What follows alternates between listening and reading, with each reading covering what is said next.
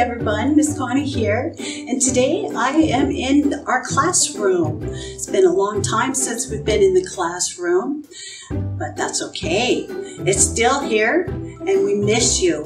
And today I would just like to say hi, and I want to start with remembering the open and close them, because I'd like to start in a prayer. So if you'd like to have a seat and sit down and start. So here we go. So open, shut them, open, shut them, give a little clap. Open, shut them, open, shut them, put them in our lap. Lord, we would just like to thank you for everything you've done. Thank you for your healings and your prayers you answer. And Lord, just thank you for videos to be able to communicate and to see one another. Thank you in Jesus' name, amen. So today's lesson is about Jesus healing a leper. And we know that today's world is a little different, and we have a lot of sickness in today's world too. So we also pray for people to be healed when they're sick. So today's lesson, we talk about Jesus talking to a leper, and you can go into your Bible and ask your parents to read you Matthew chapter 8, 1 through 4 to hear the Jesus and the leper, or Mark chapter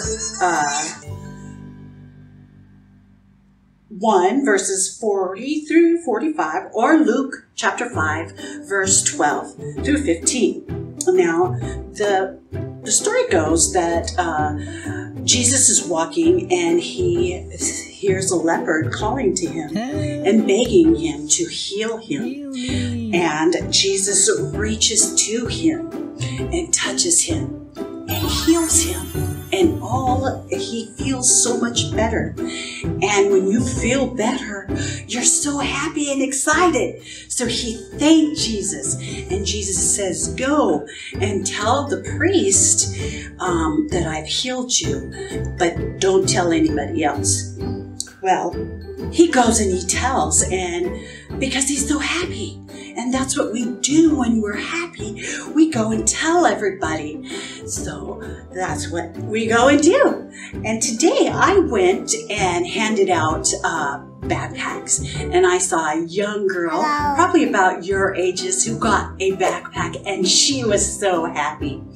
So today I'm asking for prayers for people who are going away, as I've seen lots of people at church who are going on vacation or just moving.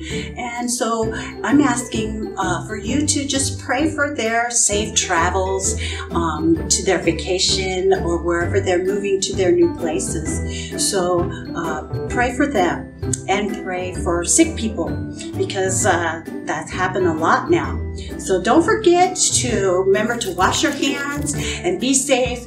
Ask your parents if they need help. And Miss Connie misses you. Thank you. Bye. Goodbye.